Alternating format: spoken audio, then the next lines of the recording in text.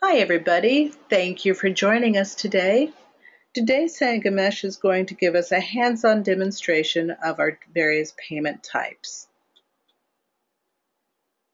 The documentation for all of this can be found on our wiki pages.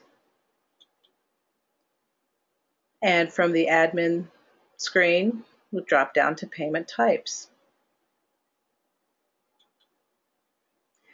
As you're going through documentation and you have a question, you want to know something about a topic, use our answer hub.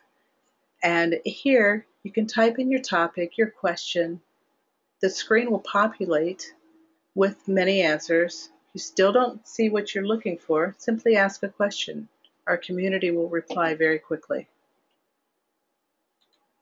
And now what I'd like to do is turn the control over to Sangamesh and let him do what he does so incredibly well, give us a demonstration of our payment types. Thank you.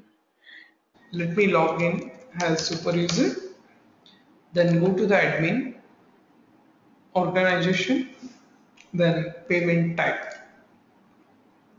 So click on add payment type and provide the payment type name. For example, cash. You could provide the description. Is cash payment? You could check the checkbox if you want to associate this payment as is cash payment. Then position it has one, and you could create a few more payment types. Let me click on add payment type again, then provide the payment type here. Let's say check. Then you could provide the description, and depending upon his cash payment type, you could check the checkbox, or you could leave it as it is. Let me portion this as number 2. So this portion will be a drop down selection portion. At the time of doing the transaction, the payment type option would be available. So let me go to the one of the existing client, let's say James D. Okay, and if I click on make repayment, then the provided payment type is uh, displayed here. Let me sign out and pass it back to Dana. Thank you, Dana. Thanks so much for that, Sangamesh.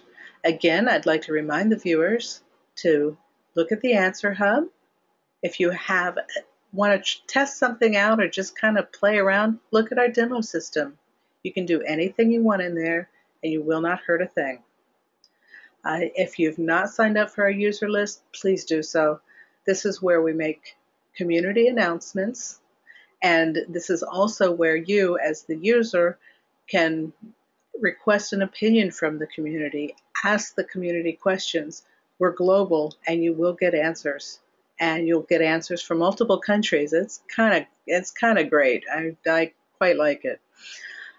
We have our chat support, of course, our main website, and our general mailbox.